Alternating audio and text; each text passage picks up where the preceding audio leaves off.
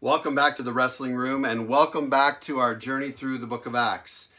I say through lightly because the first group of teachings is really preparatory. In fact, much of it is drawn from the end of the book of Luke and the book of John as we ease our way into the book of Acts. And here's why. The Bible is not just meant to be read. It's meant to be experienced, to be felt. You have to put yourself in the shoes, in the hearts and the minds of the characters. And when you do, you experience the scripture in a whole different way. It almost is like walking through the back of the wardrobe into Narnia.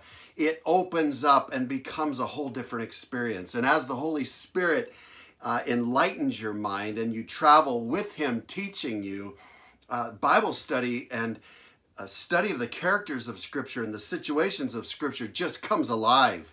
I want you to know that that experience that I just described is available to you in the Word of God. And that is my hope and passion as I teach through the book of Acts, that you will see this drama in a way that you never have. It'll come alive to you. So I'm going to read one verse. I'm going to teach out of one verse. I'll introduce it with the first two verses, but we're in the book of Acts, chapter 1, verse 3 today, and I'm just going to pull a little bit from there, and the next couple of weeks we'll actually go back to that verse. But travel with me, because we're going to be traveling all over the scripture in the process. So I'm going to pray, then we'll read the scripture, and we'll dive right in.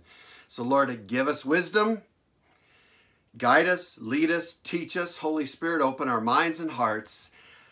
Show us what was going on in your heart, O God, and in the hearts of the disciples prior to the birthing of this world-changing, brand new baby church of which we are part. Lord, we long for you to show us this in color, in 3D. We pray that in Jesus' name. Amen. Amen. So go to Acts chapter 1 with me, and let's just read the first 3 verses as an introduction, and then we'll launch from there. Luke is writing, he's writing to Theophilus, and here's what he says in verse 1. He said, "The first account," that's the book of Luke, "I composed, Theophilus, about all Jesus began to do and teach until the day when he was taken up, after he had, by the Holy Spirit, given orders to the apostles whom he had chosen." Here's verse 3. "To these he also presented himself alive after his suffering by many convincing proofs, appearing to them over a period of 40 days, and speaking of the things concerning the kingdom of God." It was July 1961, and 38 members of the Green Bay Packer football team were sitting in the locker room on the first day of training camp. The year before, just prior, they had ended their season with a bitter loss to the Philadelphia Eagles, losing in the last minutes of the game. And so here they are gathered in the locker room, getting ready to start their next season, having just sat in the bitterness and disappointment of victory being snatched from them right at the end of the game. And so into the locker room walks Vince Lombardi in all of his grandeur, this amazing coach who would become one of the great coaches of all of history. He walks into the locker room, and standing in front of them, he did something that summer of 1961 became a thing of legend. Standing in front of these 38 athletes, he held up a football in his right hand, and looking at the men in the eye, simply said to them, "This is a football." And then he built the rest of the season on that statement. This is a football. His team would become the best in the league, and 6 months later, they would play the New York Giants in the NFL championship, the equivalent in those days of the Super Bowl, and beat them 37-0. Now, with that in mind, backtrack 2,000 years to another locker room, so to speak. If you'd have walked into this locker room on that day or the day after the crucifixion of Jesus, you would have found another team, a beaten team, a battered team of men and women who were in shambles. Their morale was as low as it could be, down in the depths. They were broken, they were dazed, they were confused. They had just experienced the greatest defeat of their existence. Nothing that they could have ever imagined or dreamed up. The one they had given up everything to follow. They'd staked all their hopes and dreams on this one man, this carpenter teacher from Nazareth. He had just been flogged and crucified, so bloody and beaten that he was virtually unrecognizable. And the future that they had fantasized about with Jesus as king over Israel and them serving by his side as his administrative team, that dream was done, obliterated, gone, over. And here they were hiding out, dreading a knock at the door from Roman soldiers coming to take them away and potentially crucify them for insurrection, for being associated with Jesus. So that's the scene that we have. Now fast forward 50 days. This same group of beaten, bedraggled, brutalized people charged back out into the streets of Jerusalem, back onto the same playing field, so to speak, with a confidence and conviction and a boldness that defied all logic. They would go on literally to become the most dominant force in all of history. Get this clear. The most dominant force in all of history. A movement of people that would shake the whole planet, that would turn the world upside down. So it begs the question, what in the world happened? The simple answer, and you know the answer, is the resurrection of Jesus happened. A fully alive Jesus walked into their locker room and declared, "This is a football." He bottom-lined it for them. He took them back to the most fundamental and foundational fact of their faith, the resurrection of Jesus from the dead. And he built everything else from that fundamental fact, upon that fundamental fact. If you call yourself a Christian, one who follows the Lord Jesus Christ, the resurrection of Jesus is the football. You take the football away, you take the resurrection away, and everything else falls to pieces. All the other details are irrelevant. That is how important the resurrection of Jesus is and was, particularly to this brand new baby church. The resurrection of Jesus, as I've been studying the book of Acts, this has been fascinating to me. I don't know how I missed this over all the years of the times that I've studied Scripture, but I didn't realize that the resurrection of Jesus is the heartbeat of the whole book of Acts. You take out the resurrection and the book of Acts literally crumples like a pop can that's run over by a semi. It just flattens. There's nothing there. The resurrection is the heartbeat of the whole book of Acts. 24 times in multiple messages and speeches and declarations in front of large groups of people, in front of emperors, in front of the Supreme Court of Israel, in front of all sorts of groups. All of the messages that are spoken, they focus their message on the resurrection of Jesus. The whole early church was literally birthed and powered by the resurrection of Jesus. We've got to get this clear in our heads. Now, I heard this past week an amazing interview with Dr. Gary Habermas. I actually had him as a professor years ago in university. He's considered one of the foremost authorities on this issue of the resurrection, this event of the resurrection. He's getting ready to release a book of 5,000 pages on evidence for the resurrection of Jesus. And he made a statement in that interview that boggled me. He said this: skeptics really don't argue anymore against the evidence of the resurrection. It is so abundant and overwhelming. They don't have really any answers. They just choose not to accept the evidence because they don't like the conclusion. Unbelievable. Now, I want to tell you a story of one of these skeptics. It's fascinating. This is a story of Frank Morrison. He is a lawyer. He approached this whole thing from the standpoint of a lawyer, with a lawyer's mind. Now, Frank was an admirer of Jesus. He thought the life of Jesus was one of the most beautiful ever lived, but he believed that the resurrection was just a myth tacked on at the end. So he set out to write an intelligent and rational account of Jesus, but refuting the resurrection. Now, what emerged was would become his best-selling book entitled Who Moved the Stone? And here's what happened. As he approached the facts of the resurrection with his legal background, his legal mind, and his training, he had to alter course. He had to change his mind. So much so that the first chapter of his book was titled The Book That Refused to Be Written. And then all of the remaining chapters deal clearly and concisely and decisively with the evidence for Jesus' resurrection. Powerful story.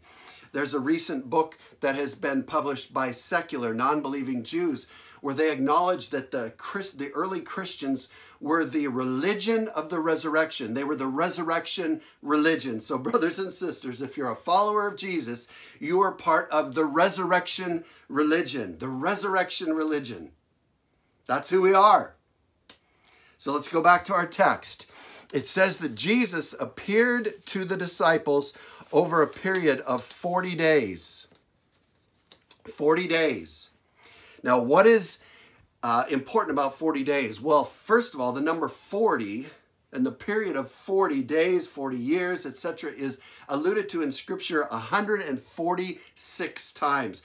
It's a vitally important number. When you see the number 40, just mark it down. Something important is going down. Something that is going to impact history. 40, or the period of 40 days or 40 years, or the number 40, indicates preparation, training, refining, testing. Give you an illustration of this. Moses' life was divided up into 3 groups of 40. The first 40, he was being trained and prepared to lead as royalty in Egypt. The second 40, he was being humbled and trained and prepared as a shepherd out in the wilderness. The third 40, he led the children of Israel through 40 years in the wilderness. The Lord Jesus, as you know, started his ministry with 40 days and nights fasting and praying and battling it out with the devil, preparing him, testing him, getting him ready for the 3 years of ministry that would lead to the cross, his burial, and his resurrection, and then his ascension back to build the church. 40 years. So what was this 40 years that Jesus had with the disciples? It was a 40-day, not 40 years, 40-day boot camp. It was a boot camp getting them ready to launch the first church, to start this next movement that would take us right into history, right into eternity. Here's what had happened. You know from last message, the disciples had been broken down. Their vision of who Jesus was and what he had come to do was completely at odds with Jesus himself. And they had to be broken down. They had to fail. They had to have their pride, their agendas drained out of them before they would be ready to embrace what Jesus came to do. And so here they are, prepared. Jesus had trained them, but now their hearts are prepared. They're humble. They're teachable. They're not self-confident, but they're ready to place their confidence in a new source. So they've been broken down. Now Jesus is going to build them back up. Now was the time for him to build them back up, prepare them for battle. So this 40 days was a time of fine-tuning and focus.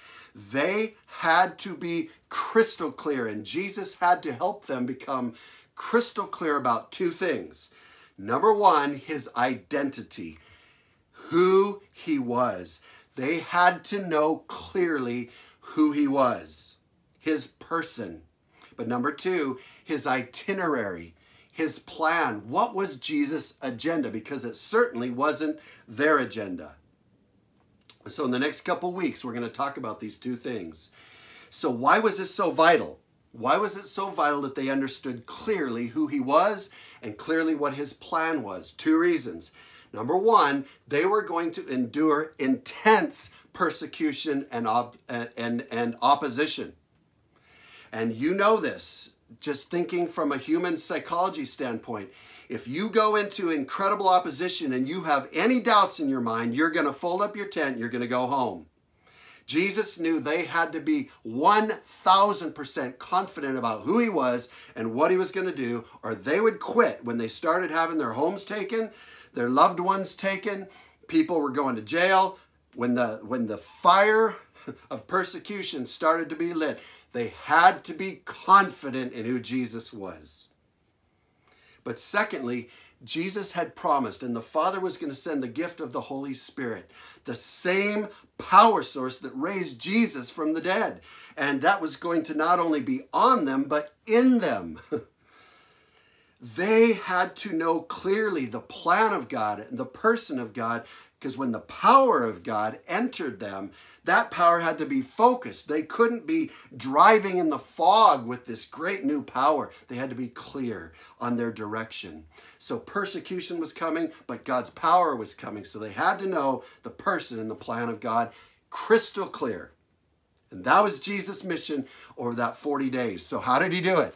Well, let's start off.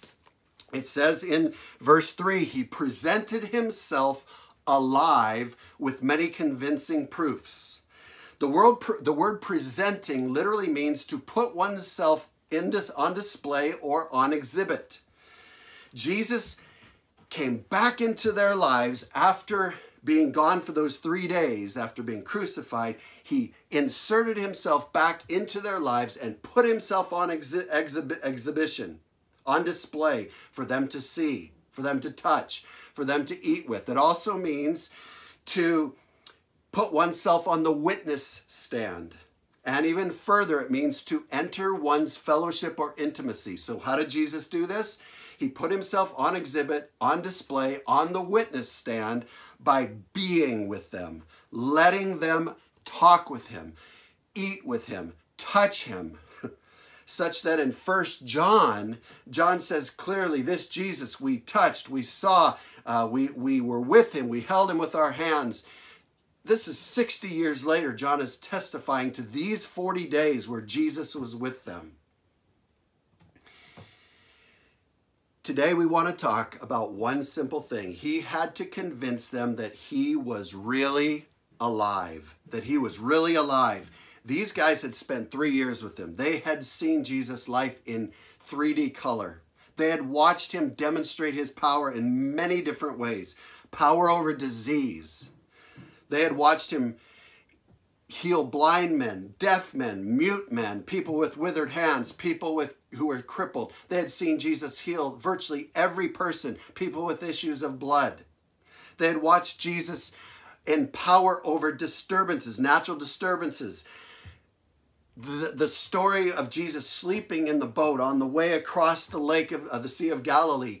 He's sleeping and the boat is being swamped and the disciples are frantic and they say, Jesus, don't you care that we're going to die? We're going to sink. Jesus wakes up, rubs his eyes, and almost like a parent scolding an unruly child, he says, hush, be still. And the wind and the waves calm right down. Can you imagine that moment? And the disciples simply ask the question, who is this who has power? Even the wind and the waves obey him. But they weren't clear yet who he was. Well, they get out of the boat on the other side and they walk up and they encounter a man with 1,000 if not more demons, legion. This man had terrorized a 10-city region. But Jesus walks calmly up to him, has a dialogue, and within minutes, it seems, is commanding 1,000 plus demons to leave this man, and they are entering a herd of pigs who thunder down the slope and off a cliff into the Sea of Galilee. Get that picture in your mind. You don't forget that one anytime soon. The disciples had seen Jesus perform all sorts of things. They knew he was powerful, but even further, they had seen him raise 3 people from the dead. A 12-year-old girl, a boy who was in his coffin, a young man in his coffin on his way to be buried.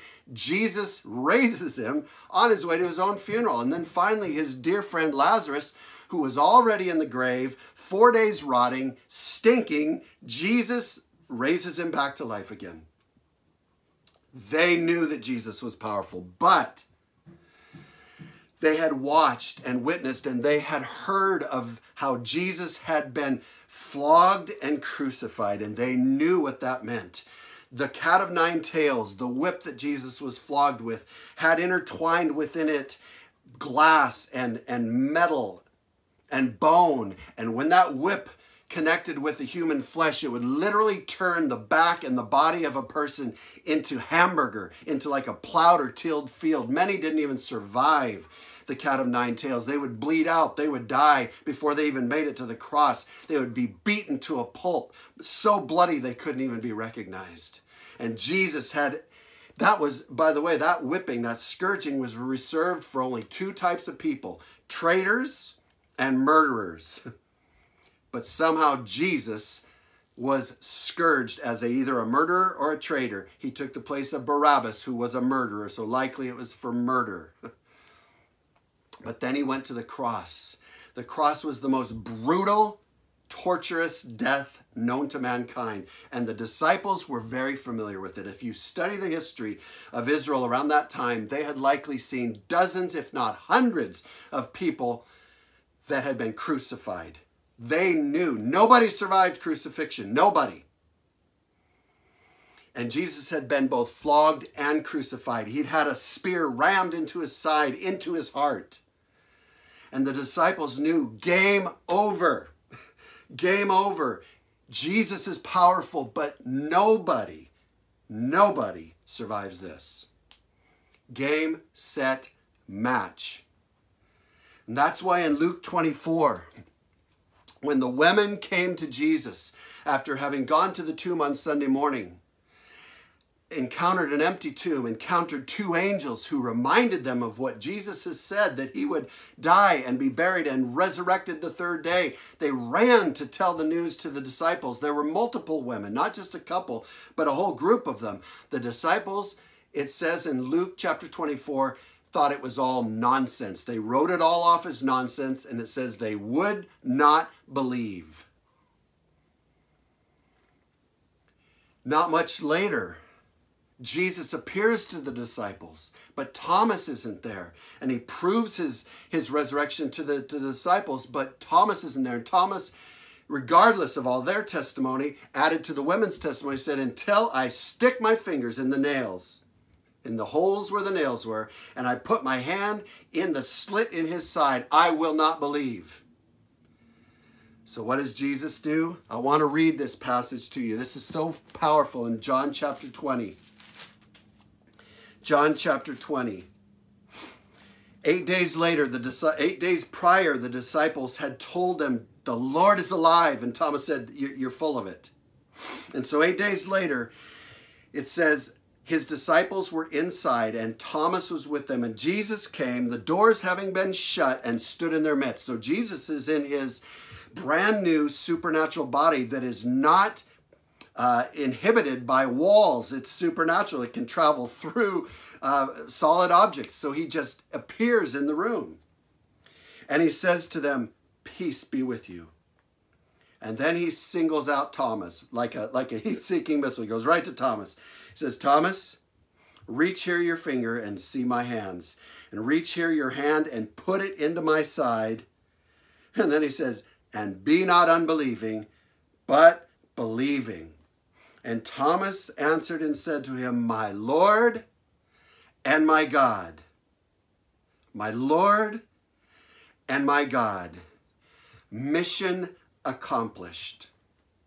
That was precisely the clarity that Jesus had to create in the hearts and minds and every fiber and cell of his disciples. They had to be clear that Jesus was Lord. That means he has authority in every realm, in every region, not just over disease and physical disturbance and demons and the death of others, but over death itself. He is Lord, and that makes him God, because nobody but God has that kind of authority. And Thomas declared it, my Lord and my God. Mission accomplished. Mission accomplished. So, Jesus had to make sure they were clear on his identity. So I want to answer the question, so what? What does this mean for us? Why is this important to us today? Number one,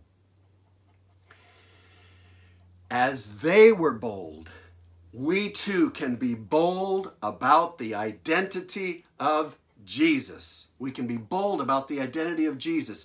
The resurrection wasn't some feel-good story, some fable that was made up. When the disciples were confident, when they were absolutely certain of who Jesus was, they were filled with confidence. They were filled with persuasiveness, with conviction, with resilience. There was a steel in their backbone, a fire in their hearts. It transformed them. It transformed them. When they spoke, their words had weight. When they spoke, they didn't shuffle. They looked people directly in the eye and declared what they knew to be fact. Jesus was alive. Jesus was Lord. Jesus was God. Jesus was unlike any of the others who had come before, and unlike any others who would come in the future. Jesus was absolutely, uniquely Lord and God. He had conquered death. He was alive. The grave couldn't hold him, and they were certain of it. It is an amazing thing we will study in Acts chapter 4 when Peter, this blue collar, dirt under his fingernails, uneducated roughneck, stands up in front of the Supreme Court of Israel with the high priest there, who is essentially a pope or a president. That's how much power he held. And here's Peter. Who is Peter? Peter's a retired fisherman. And he stands up and he says this, he declares with authority, there is salvation in no one else. For there is no other name under heaven that has been given among men whereby we must be saved. He declared it, and then he gave his life for it. In 2 Corinthians 4:4, it says this, the God of this world, talking about Satan, has blinded the minds of the unbelieving that they might not see the light of the gospel of the glory of Christ, who is the image of God. Satan's great mission is to blind people to who Jesus is. He doesn't want people to know who Jesus really is. That's why if you want to identify a cult, they have two distinct characteristics. Number one, they always add to the scriptures. They add to the scriptures. But secondly, they take away from the person of Jesus every single time. Mark it down. A cult will add their own material to the scriptures, and they will take away from the person of Jesus. So let me just bottom line it.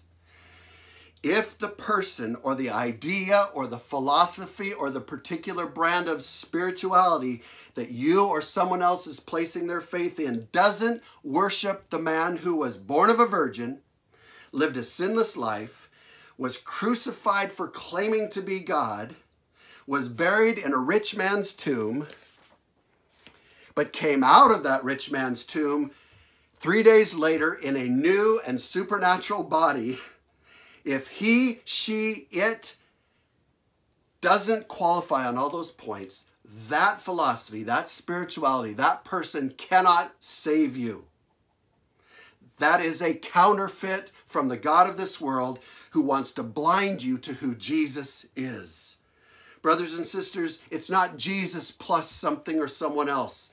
It's not that Jesus is one option among many in the world of spirituality. It's not Jesus is even the best option among many. It's Jesus is the only option because of the resurrection. Be clear about this. Now, is this position politically correct? No. Will some consider it narrow-minded? You bet. Will it create division?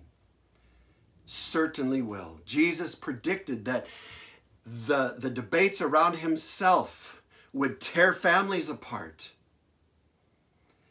Will you be persecuted for holding this absolutely no unwavering position about Jesus? Will you be persecuted?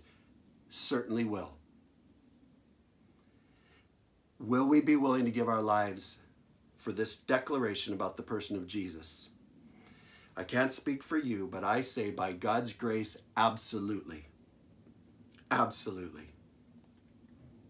So number one, you can be bold about the person of Jesus, who Jesus was, who Jesus is, the one who's coming again. You can be bold, unwavering, certain, constant, resilient in your testimony about who Jesus is. Number two, you have a bold and simple testimony to share. In 1 Peter 3:15, Peter is exhorting the believers, always be ready to make a defense to everyone who asks you to give an account of the hope that is within you. Always be ready to make a defense. I've talked to many Christians. They say, I have no testimony. I haven't been to jail. I haven't been on drugs. I haven't lived on the street. I haven't committed a crime. I haven't done all these heinous things. Therefore, I have no testimony. Baloney. Christianity is very simple, brothers and sisters. Our witness is very simple. Our testimony is very simple. It doesn't have to be about us. It shouldn't be about us. When the believers charged out into the streets, they weren't talking about how sinful their lives had been. They were declaring the greatness of Jesus. That is our testimony, that Jesus was crucified, he was buried, he rose from the grave, and he's coming back. That's all you need for the most powerful testimony that you can possibly have. It's not about you.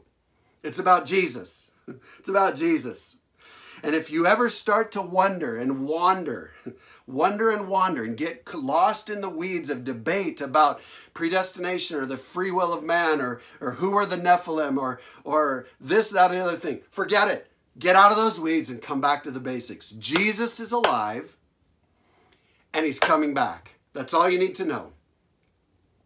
That is so simple. The devil wants to convolute this. He wants to complicate it. He wants to get your mind all filled with a bunch of distraction. No, Jesus is alive and he's coming back. That's all you need to know. That's your testimony.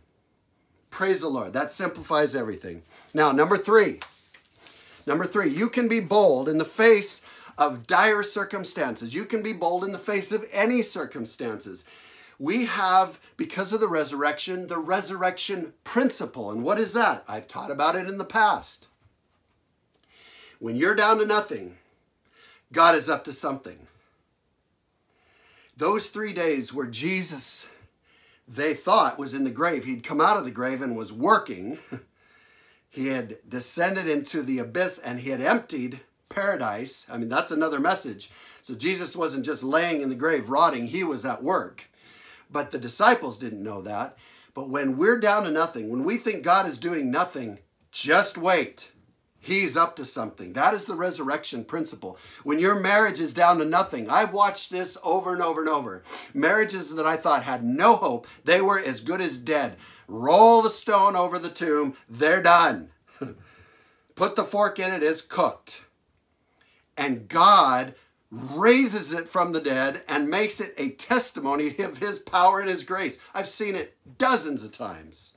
So if you're listening to this and your marriage is struggling, you have the resurrection principle at your disposal. When you're down to nothing, God is up to something. Are your kids prodigals? Are they wandered away from the Lord? Guess what? The resurrection principle applies to you. When your kids are down to nothing, when you think that they're gone, God is up to something. The resurrection principle. You can live every day bold. You can live in dire circumstances with boldness, because when you're down to nothing, God is up to something. Life comes out of death. We live by that principle as believers. We don't see death as the final stop. It's not a period at the end of the sentence. It's just maybe a pause. But man, there's greatness coming. I love Tony Campolo's great message. It's Friday, but Sunday's coming. Jesus was crucified on Friday, but he rose on Sunday. It may be Friday in your life, but Sunday's coming. You trust that Jesus is at work. The resurrection principle is at work in your life and in the lives of so many. Maybe it's your finances, whatever it might be, the resurrection principle. You can be bold in any circumstance because of the resurrection of Jesus. But number 4, you can be bold in the face of death. You can be bold in the face of death.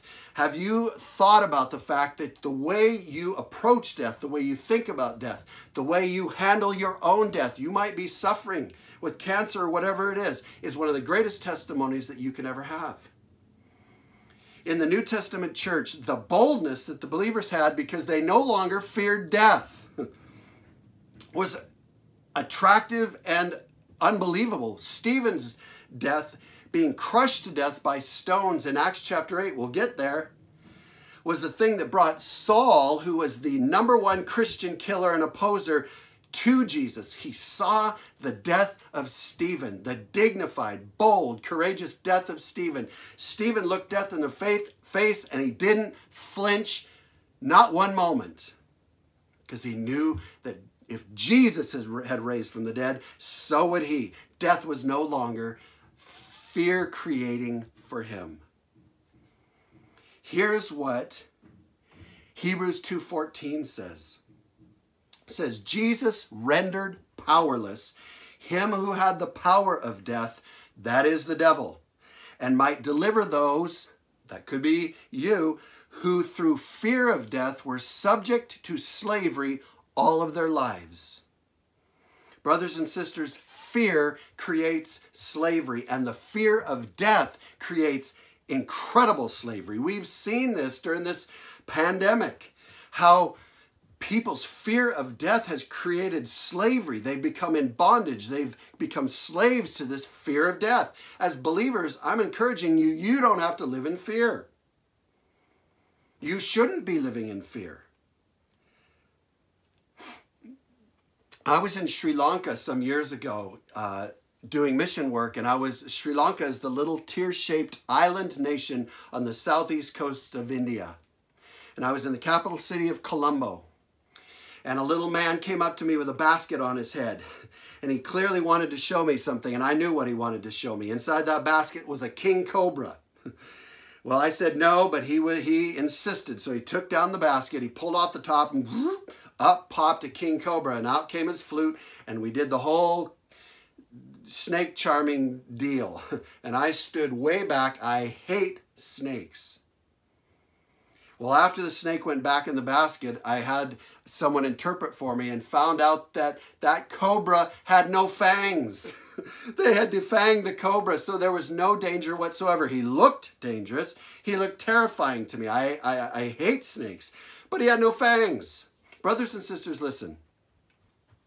The resurrection of Jesus means that death has no fangs. It might seem like a king cobra. It might terrify you like a king cobra, but death has no fangs. Jesus has defanged the cobra. Let me give you 3 fangs. What are 3 fangs of fear that Jesus has pulled out of the cobra? Number 1, not knowing what is on the other side of death.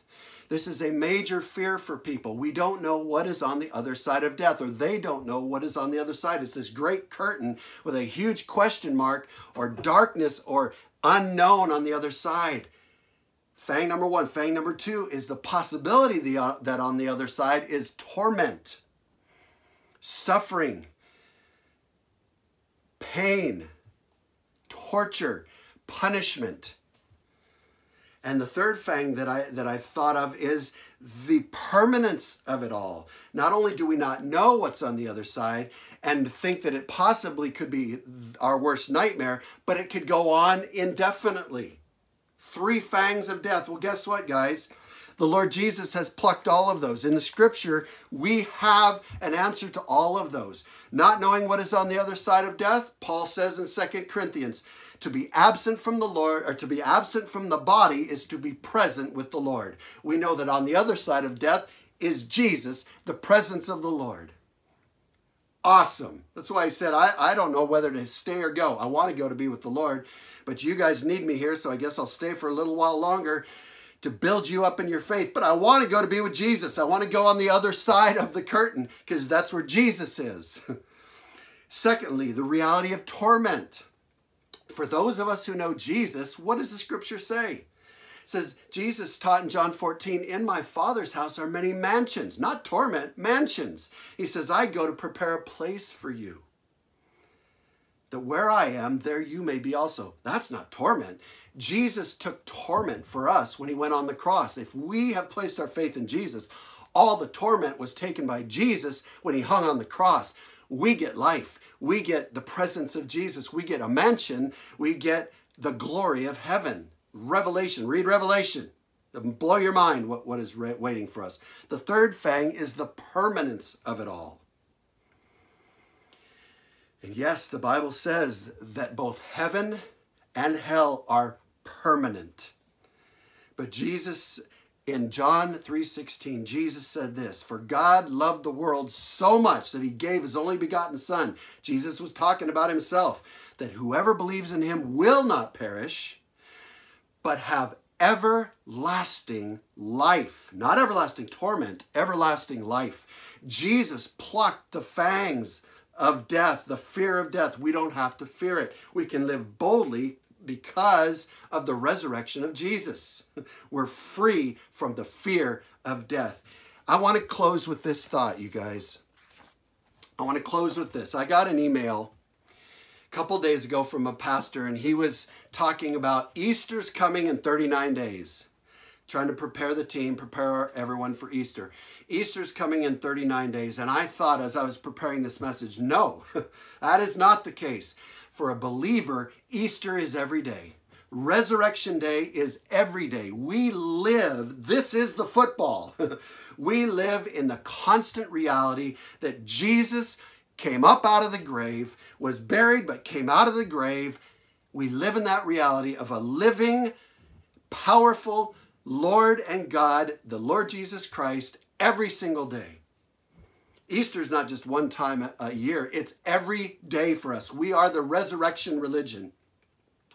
And I want to challenge you guys. I want to challenge you this. That in the next week and starting moving forward, that as you get out of bed in the morning, as you contemplate moving into your day, that you pause. And you contemplate the resurrection of the Lord Jesus. And say out loud to yourself, he's alive. Jesus is alive. He is risen. Jesus is risen. The greeting that believers had for one another would come to be, he is risen. He is risen indeed. They would greet one another, reminding one another that Jesus was alive. That's why we get up in the morning. That's why we do what we do. That's why we sacrifice. That's why we say no to certain things and yes to other things, because Jesus is alive. He's not just a concept. Brothers and sisters, do not allow yourself to live as if Jesus was dead. He's not dead. Jesus is alive.